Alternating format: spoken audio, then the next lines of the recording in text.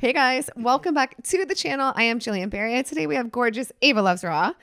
And we are two almost 7-year raw vegans, and we are talking about what has aged us the most on this diet. So let's hop right into it. Be sure to subscribe. This is going to be a good one. Watch till the end and give it a thumbs up. Hey Ava, how's it going? Hey. How are you? Good. How are you? Awesome. Yeah, so I thought this is a great topic. This is such a popular topic. Everybody's so curious about aging. Of course, we all want to look good forever, and everybody loves this topic. So before we get into what has aged us the most, maybe we talk about what on this lifestyle, which has both changed our lives more than anything, what has been the most anti-aging in your opinion? I think the most anti-aging for me, if we're just going to talk about the food, is probably the green juices. I think they're just restorative. They are vibing. They are electric. They are just so full of nutrients and energy. I think that's just one of my biggest takeaways from the whole thing. And also, I would have to say, not being so worried about the whole thing all the time. Like I used to be so worried about everything. And you get to the point where you just enjoy the lifestyle and stop microanalyzing everything and obsessing. And I think that's also part of the good vibe. I agree. I think the green juices, like look at Lou Corona, who's 72. Yeah. He looks like he's 45. And he's all about the green juice life every day. Yeah. And look, you look great, and you're doing the green juices. Yeah, and I'm fanatical about the green juices. Yeah, so I would say it's a big thing, and being hydrated. So the green juices do that, or like, you know, if I eat a lot of watermelon juice, hydrating things, then it shows in your skin. It's more anti-aging. Yeah, and there's so much more, like good sleep. There's so many things that don't have to do with food. Yeah, definitely. It's not all about the food. People put too much emphasis sometimes on the food, and I think it's a holistic lifestyle. It has to do with, like you said, your sleep, your exercise, your attitude, more than anything, your mental state, your positivity, your joy. You just radiate when you are a nice person, when you are happy from within. And it's not always all about the food. It's so true. So I'll share too with the viewers, in case you guys don't know how old we are. So Ava, I'll let you share how old you are. So I'm 52. 52, yeah. And I'm 41. I'm turning 41 August 23rd. Not sure which date this video go up. So I might be 40 when this airs, or I might be 41. But right now I'm 40 filming it. And let us know in the comments. What do you guys think? How do we look for our age? And let us know below. But what would you think has been the most aging? You know, a lot of people make these videos. They say the vegan diet is the most aging diet on earth. You're going to look like you're 92 3 weeks in, and you're going to shrivel up. You're going to be bedridden. You're going to just look like you're literally 92, about to end it all. So how has that been for you? And what do you think have you noticed has aged you the most on this lifestyle? So for sure, when I first started, before raw vegan, I was vegan. I think one of the things that aged me the most was all the processed food. And I was one of those vegans that ate a ton of junk vegan food. And that stuff is not, you know, youth promoting by any means. Probably the worst. Yeah. The worst. It's just worse than anything. So I ate a lot of that. And also, when I first went vegan, I was one of those militant vegans, you know, a know-it-all vegan. And this is the way, this is the only way. And I was just kind of pushy, and my attitude was kind of stunk a little bit, really, to be honest. So my bad attitude was definitely aging, because being in a bad mood or in a bad state or in a negative state is more aging than anything. That's so true. And so I think that was probably one of the worst things. And also, a lot of the times when I first, this was when it was when I was vegan, when I went raw vegan, I overate a lot too. And I overate a lot of fruit, and I overate in general a lot of gourmet. And I think when you overeat and when you just have too much, even if it's of a good thing, it's too much, that can be very aging too. So I noticed a lot of, actually, I aged a lot the first couple of years because I overate a lot. So true. I think that's such a good point. Or I've noticed I feel like I look older if I'm overeating, like you said, and eating too close to bedtime. Yeah. So last night I ate late, and I never do that. And then my sleep was not nearly as good. I woke up tired, like looking older. Yeah. Like it affects us right away, right? Right away. Yeah. And so what about specific foods? So for me, for aging as a vegan, raw vegan, I mean, if I ate the cooked foods, I feel like I would look more aged for sure. For me personally, they're dehydrated. I don't look as good. So I like to eat fully raw. But with the raw foods, I feel like cacao is something that's been super aging, because it's such a stimulant. Yeah. It revs me up like a freaking crackhead. Yeah. So I don't sleep. And I'm like wound up. Raw cacao is so powerful. I don't sleep. And then I look older because I haven't rested. Yeah. And obviously it's not all about looks. Like it's about how we feel the most. But definitely cacao or dried or dehydrated foods. Yeah. Because they're so hard to digest. You need gallons and gallons of water. And I would say that for sure. What about you? Yeah, I think the dehydrated food too. And at the beginning, I was all about the gourmet and a lot of dehydrated food as well. So I would make all kinds of things in the dehydrator. And oh my gosh, those things are very constipating for one.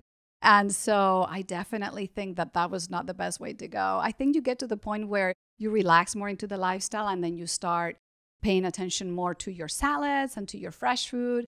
And I definitely, yeah, the same. A lot of dehydrated food was definitely not a good way to go. Yeah, so true. So yeah, it's like don't overeat. Get good sleep. For me, it's intermittent fasting. Stop eating earlier in the day. I feel like that's huge anti-aging. Huge. When I started doing that, I stopped eating around 3 p.m. And every day I was like really strict with it. Yeah. And then I saw my videographer and she's like, what happened? Like you look, she's like being nice. Like you always look good. But she's like, whoa, I see a big difference. It's a big difference. And we can anti-age. Like even if we have wrinkles now, you start eating differently, being healthier, like those wrinkles can disappear. I swear I notice differences with how I eat. Yeah. Yeah. Especially if you're eating hydrating foods.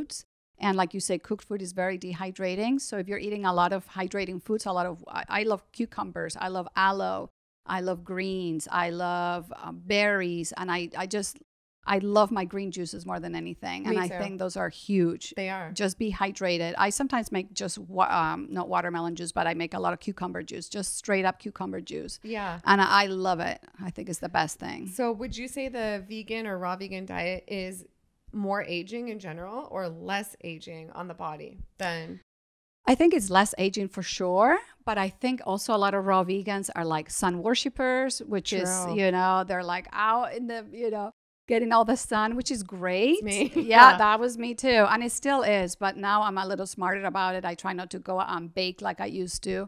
So yeah, so you want to be careful with those things too. But generally, yeah, I would say the raw vegan lifestyle is anti-aging, provided you get all the nutrients that you need and you're not lacking in vitamins and minerals. If you're not careful, but if you give it a little thought and you maybe supplement if you need to, I think it can be very anti-aging for sure. Yeah, me too. It's been the case. Like if you saw me in my 20s, I looked older. Like if you see pictures of me. Me too. When I was in my 20s, people used to say, you look 40.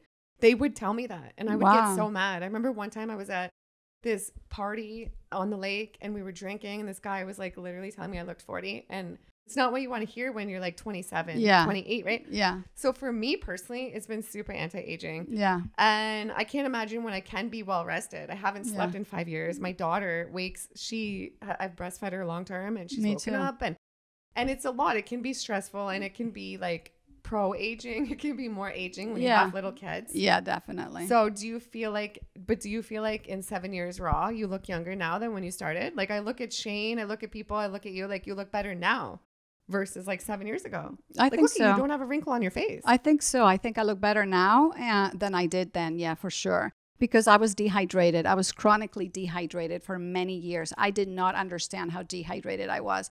When I started eating fresh fruits and vegetables, I definitely, my skin quality changed from 0 to 100. So much better. That's what dehydrates you. Yeah. You know, the food that lacks the water content and all that. It's a huge difference. And you know what else? Like, I know we don't consume it anymore, but if I still drank alcohol every day, like I did in my 20s. Yeah. Oh my gosh. The worst. Just like, I think that's got to be one of the most aging things there is, right? Alcohol. And it really disrupts your sleep. I think so too. It just like adds decades on. Yeah. Yeah. And not sleeping, like you're saying, if you don't have a good quality, deep, restful sleep. And I used to love staying up late, reading and watching TV or whatever.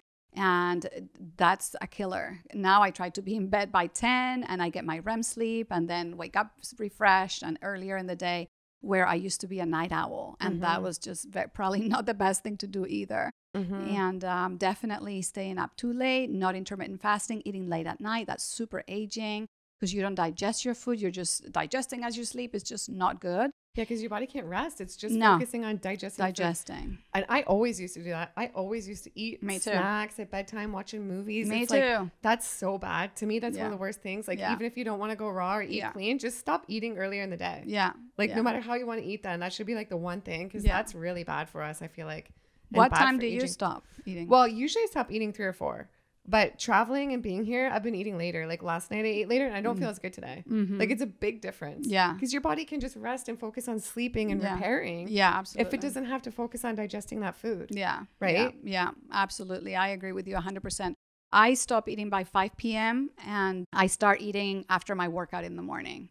So the nights, if ever, that I eat later, like if we go out or we do something socially, even if it's just a small salad, I'm like, it is not the same. I don't feel the same. Yeah.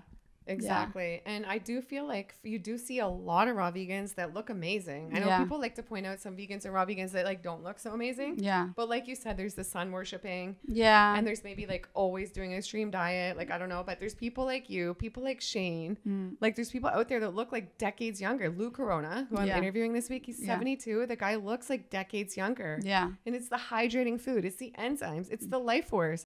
It's the surrounding yourself with positive people. Yeah. It's the de-stressing, getting a good night's sleep, doing the intermittent fasting. Yeah. And yeah, you're like you said earlier too, like the having anger or like being stressed like that, that'll just age you, right? Worrying. The bitterness or the anger. And I feel like as we get older, things happen. Yeah. Shit happens as you get older. Yeah. Most of us go through hardcore experiences, right? Like traumas and stuff. All of us. And it's very easy. It's almost easier to sway to the side of like blame, anger, resentment, right? Yeah. Than to like pick yourself up and realize I'm in control of my life. I'm the creator of this.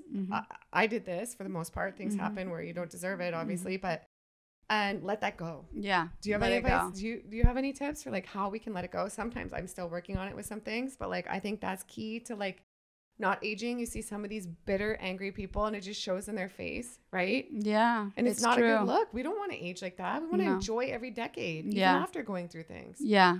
It's hard to let things go though, because obviously we feel affronted. We feel terrible about things like this. So for me, what works for me personally is sending love to the person. And I know I have a long way to go here because I'm not always perfect, obviously. But I try to send love to the person and I try to imagine, you know, what they might be going through. Like if we get a hateful comment or someone just saying the wrong thing or whatever, I just try to put myself in their position. Maybe I don't know what they're going through. I don't know what their position is. I don't know what's going on in their life.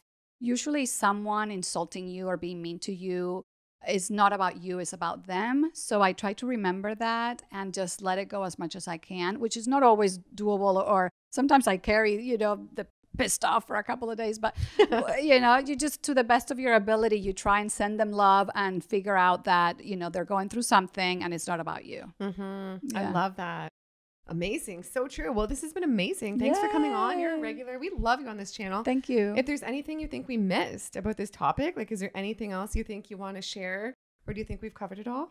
I think one of the things that we spoke about briefly is the overeating. I see a lot of raw vegans eating way too much. Yeah. And I don't think that's good. I don't care who you are. And if you notice all the raw vegans that we mentioned that are so healthy looking, I think it's because they've come to a balanced lifestyle. They're not big into one thing or the other. They're not fruitarians. They're not no fruit at all. They're just somewhere like in the middle, and they're very balanced in their approach. And that's what I love about these people, like Lou Corona, for instance. He's very balanced, and he gets plenty of protein, plant protein. He gets plenty of, you know, he does take enzymes and things like this, but he takes supplements, you know.